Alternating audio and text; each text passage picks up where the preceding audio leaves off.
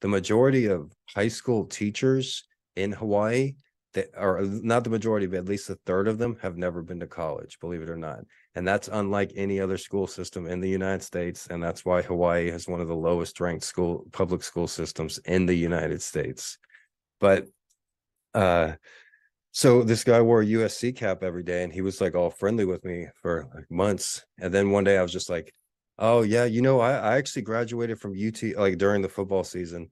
I was UT played USC in that epic football game. Everybody that knows college football knows that game. And so I'm like, I actually went to University of Texas, and we beat you guys in football in 2005. And then he's like, well, he smiled and laughed like, oh, UT, you're from Austin?